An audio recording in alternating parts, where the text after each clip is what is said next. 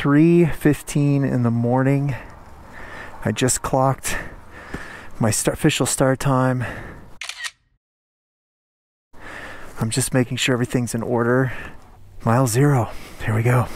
All right, guys, welcome to the Iron Butt Ride. It is 5 o'clock in the morning, and about the only thing I can say right now is that I'm really cold. So the first 70 miles was up over 7,000 feet at 4 in the morning, coldest time of the day. All right, just pulled over to admire this beautiful sunrise over the mountains, but I can't stop for too long, so we're gonna keep on plugging here. 130 miles in.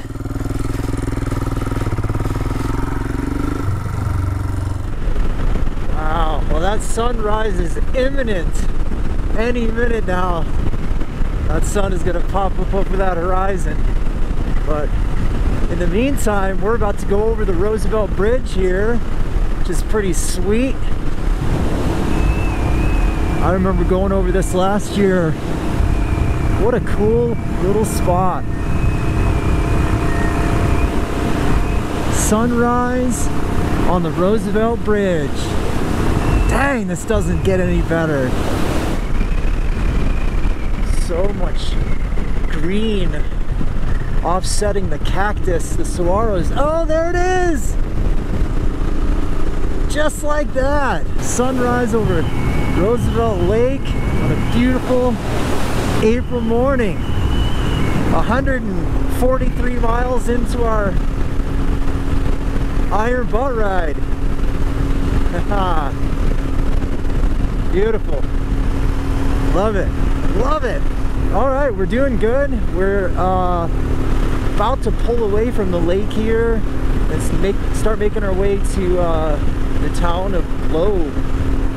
And then from there, I believe we are on some new terrain, some new roads that I haven't seen before. So at any rate, it's gonna start getting really warm here pretty quickly since we are now in the desert and the sun is coming up. So I'll finally stop shivering and hopefully shed some layers too. So all right, check in a bit. I'm gonna enjoy this scenery. So the geology here is stunning.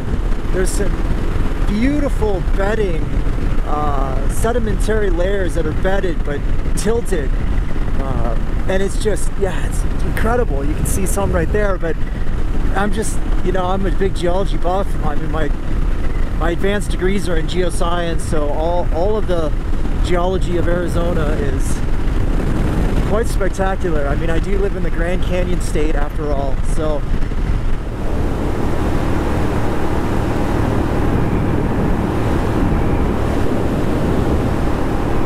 all right, well, we are at a gas station here in Benson, Arizona. We are just about a third of the way through the ride. We're at 322 miles, and more importantly though, this spot right here marks the southernmost point on the entire loop. So starting now, we're going to be making our way back north, and a couple hours we'll be on that really cool twisty mountain road. So as you can see, that's the farthest point south right there, and then we just slowly start making our way, and that section that I'm really excited about is right in there. So this last stretch that we've been on, about 45 miles, have been on I-10, the interstate, and it's definitely not been my favorite. It was the one part of this route that I wasn't particularly excited about, but I needed to get over to the other side of the loop, and this was the best way to do it. So it just kind of suck it up and bang out these 100 miles on the interstate. I mean, they're easy miles, but I definitely can't keep up with traffic. Traffic on this interstate's going 85, and I'm lucky if I get 75. So I'm just trying to to do my best to stay out of everybody's way. And you know, usually I can find like a big trailer or a big cargo truck to kind of tuck in behind, and everyone then just goes around.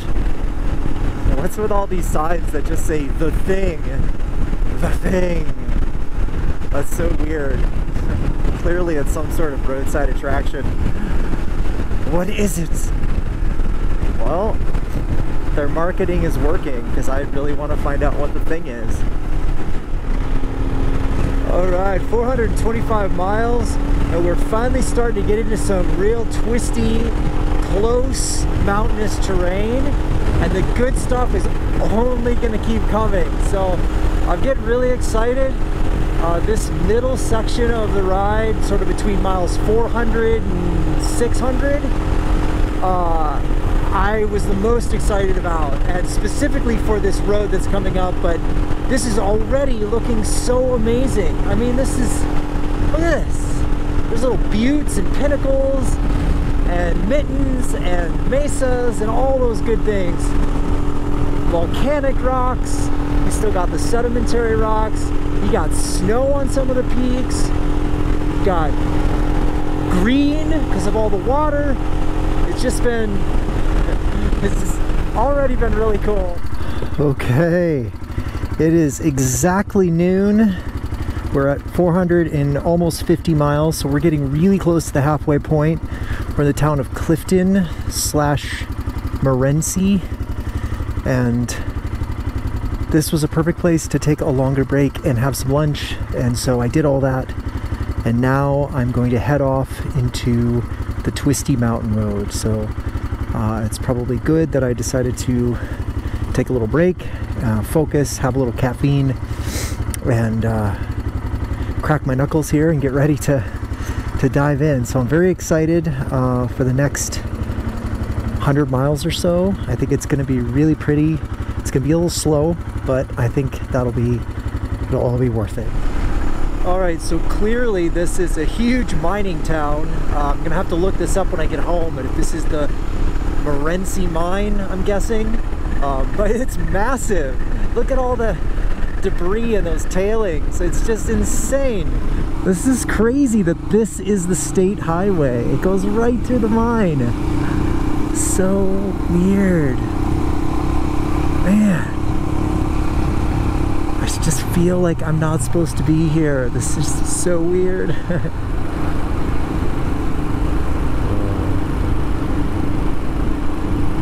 It is a little bit spooky in this tunnel, that's for sure.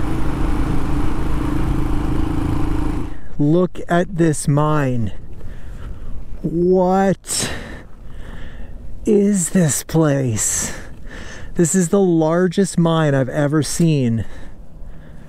And it's active. I mean, they are hauling away materials, and just looking at what I'm seeing in front of me, I'm going to guess uranium. It's copper, actually, which makes sense given that Arizona is the copper state. Go figure. That's my guess. God, I wish I had my Geiger counter. I'd be able to see if we're getting any sort of background radiation here, but I think I might like to move on. Alright, we're getting into some trees. Like, not just junipers, but like cottonwoods and oak trees. This is like ice cream on a Sunday afternoon. Absolutely gorgeous. Man, this is definitely worth the 467 mile, 9-hour wait. It's crazy to think though that we're still not even halfway on this little endeavor. But yeah, we're definitely not doing 40. We're doing 25. So we're gonna chew into our cushion a bit, but that's okay. I just had a realization that as we climb on this road, we're basically climbing back up to the Mogollon Rim, to the Colorado Plateau, and then we stay up there for the rest of the ride. So all the low stuff will be over. We don't come back down as we go way up to Navajo Nation and play around up there, and that's all higher elevation. Oh my goodness. That one was really tight. Wow. I keep wanting to turn the camera off to save battery, but I mean, how can I? Look at this. This just keeps going. And there's some peaks way off in the distance over there that have some snow on them too. I don't know if that's going to come out in the footage, but way over there, I'm not sure what peaks those are, but whoa, I got to pay attention. I don't want to drive off the edge here. This is a little sketchy, man. Oh my goodness. HL Saddle. Okay, this might be the high point right there. I know that we hit some kind of saddle high point. I can't remember what it was called, but if that's the high point, I want to say it was maybe even up to 9,000. So we are pretty dang high up right now. Man, it's crazy, these views. Alright, we're going through a burn area now. Way up on top of this ridge line, and there are some snow drifts up here. I've already seen a couple. So we are definitely getting back up into the alpine zone. And it's really cold too. So we have topped out again, pretty high up. Ooh, now we're coming around to the north face. Yep, there's some snow right there. Oh yeah. Yes, sir. There's no way I could have done this road back in February. There's just no way. It would have been completely iced over. So I'm really glad it all just serendipitously worked out. I mean, it meant that we had a really long winter, but I would have not been able to go this way. All right, something else that's pretty exciting. My cumulative mileage is 499.8. So we are 0.9. So we are just about to roll over to, there it is, half of an iron butt. It's like just one cheek. So it's the bronze butt, we'll say. Yeah, sure. We are 10 hours in, so that puts us at about a 20-hour turnaround if we keep the same sort of plan going here for the second half. If we don't run into any trouble, we should be able to come in around 20 hours. Alright, we're finally about to top out on the highest point here before heading down out of the mountains. And it is snowy. Look at this. This is crazy. We are really high up into the pine trees now. Alright, we are in the town of Springerville, mile 570-ish. I made it through the difficult mountain section, the White Mountains, went through the little town of Alpine. Really beautiful, but very slow. A lot of really tight twists and turns and switchbacks, and it was insanely cool, but as expected, it slowed me way down. Well, we've got some bighorn sheep going at it in the middle of the road. That's not something you see every day. Look at this bighorn sheep right in the road. And there's one over there too. That's wild. Alright everyone, so I've got some updates for you. It is getting close to 5 o'clock, so it's starting to cool off a little bit. The sun's getting a little bit low. I'm definitely going to be driving into the night to finish this thing. But I wanted to give you some updates, good news and bad news, I guess. The good news is that if you look at my mileage, I'm almost at 666.7, which would be 2/3. So I'm almost 2/3 of the way through my iron butt ride. I am 13 hours in, so that's really good. That's still kind of putting me on pace for like 20-21 hours. And that's with all that slow stuff back there. So that's the good news. But on the bad news side of the coin, nothing catastrophic. The bike is still running okay. But I gotta say, like right now, I'm in a bit of a low. Like I'm not super enjoying this right now. Even though the scenery's lovely, the sun is beautiful, we've got some nice wispy clouds. It's hard because I've been sitting on this bike for 13 hours. My legs are stiff, my knees are getting stiff, and I still have over 300 miles to go. So, you know, that's a big number. 300 miles is a big number. And I still have that left at 5 p.m. So I'm definitely not going to get home until like close to midnight, I think. In a funk. So shake it off. Try to bang out some miles here.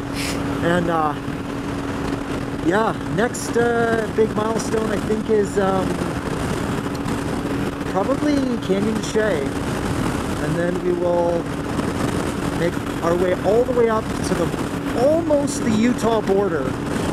Okay, so we're watching the sunset here up in Navajo Nation. Just like we saw the sunrise this morning, we're getting a beautiful sunset over these vast open plains and these cool mesas off to the right and rock formations. I mean, it's just absolutely amazing. I can't believe this. It's so cool. It's been a really interesting day. Lots of great scenery and landscapes. Quite a few highs. Sadly, a few lows as well. And I'm still kind of fighting off that low that I talked about in the last little update. But there's two things that are starting to brighten my spirits other than this amazing sunset. One is that we're starting to get close to 800 miles. The other thing that's got me really excited is if you look at my map here, you'll see we're moving north along this blue line, and eventually in about 20 miles or so we're going to hit this upper corner and then turn left, turn west on Route 160. And what is so significant about that turn right there is that corner represents the farthest point from home, at least on the northern half of the loop. And so from the moment we turn left there, I'm effectively heading home. And that's just a huge motivational boost that I need, because right now I feel like I'm going the wrong way. Like I'm going away from home. I need to be going that way to get home, to finish this iron butt ride. And so when I make that left turn, it's gonna actually feel like, okay, the job is done. Now I just gotta ride the 200 miles back home. Here we go, we're coming up on the turn for Route 160. I'm about to start heading home. 792 miles. This is amazing. I can't wait till I see that first sign for Flagstaff. It's gonna be awesome. Here we go, heading home. Yes. All right, super exciting news, everybody. I'm at the gas station. I just filled up my last en route fill up. Got a receipt, got everything documented, and I've got something like 70 or 65 miles to go. I'm in the 900s, and I've just got to pop down the road here. I'm in Cameron, Arizona right now. Just got to pop down the road about 10-15 miles, and then I'm gonna jog into the Sunset Crater National Park and do the little loop through there, only because if I go straight home from here I'll be like 12 miles short. So I added that little loop in Sunset Crater, so we'll go do that, and then once we pop out the other side of Sunset Crater, it's a straight shot home. So super exciting. I'm very, very excited. I'm cold, it's late, but we're nearly there. So all right, this is pretty exciting. 998.4. I'm about 4 miles from home, so I really dialed this loop in almost perfectly. It came up a little shorter than the mapping software said it would, so I'm glad that I added in that 10-mile buffer, because it's going to end up only being about a 3-mile buffer. But this is exciting. I can't believe I'm still awake and alert, and I'm not that cold, surprisingly. It's amazing just keeping your core warm, what it can do. But I'm back up here in town, 7,000 feet, and it is cold. So I'm just happy that I don't have frozen fingers right now. 999.2! This is so exciting! And we're at 19 hours and 35 minutes. We're gonna hit 1,000 on the interstate here. I decided to take a 5-mile stretch on the interstate just to get back home faster. But here's our exit, 2 miles. And we're at 999.9, here we go! This is so exciting! The Grand Ride, there it is! 0.0, we just hit 1,000 miles, a grand ride. Woo! How about that? Splendid! I am ready to go to bed, my friends. I'm just clocking some bonus miles now. Oh, I am definitely getting wobbly. I should not be riding anymore. I am officially unsafe to ride. So it's really good that we're a mile from home, because I should not be riding this motorcycle right now. All right, here we go. We are officially ending this thing. I cannot believe we survived this. Oh my God. Oh, good Lord. Oh, yes. Great success. My service light started blinking. I think that just means that it's telling me I need to do an oil change. Man, I can't believe it. That's it. We're done. We have an official timestamp. Let's see if we can get home. We got 1 mile. Let's not crash.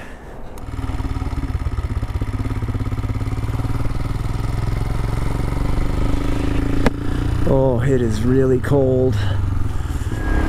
I can't believe it was successful. I can't believe it. Dang it.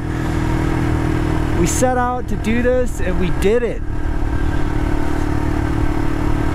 Fantastic. And I am starting to get really, really cold. So this is really good timing.